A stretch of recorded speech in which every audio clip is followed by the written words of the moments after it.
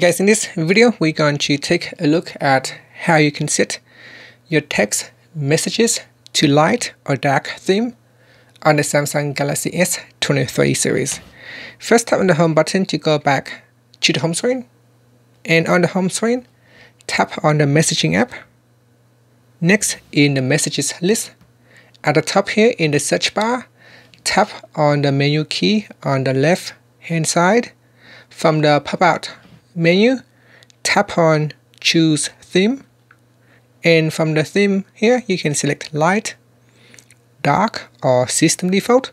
So whatever the system theme is, it will automatically set your text messages to those theme, and then tap on OK, and that's it.